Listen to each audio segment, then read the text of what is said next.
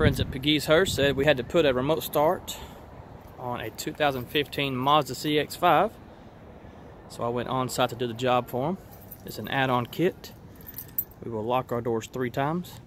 1, 2, 3.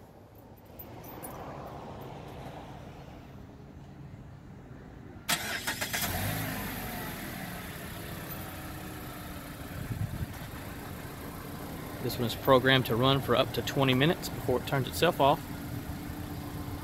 You want to make sure you set your heater and AC controls, depending on the weather, before you get out. In this vehicle, the safety features on it, when you unlock the door to get in, it will turn the vehicle off.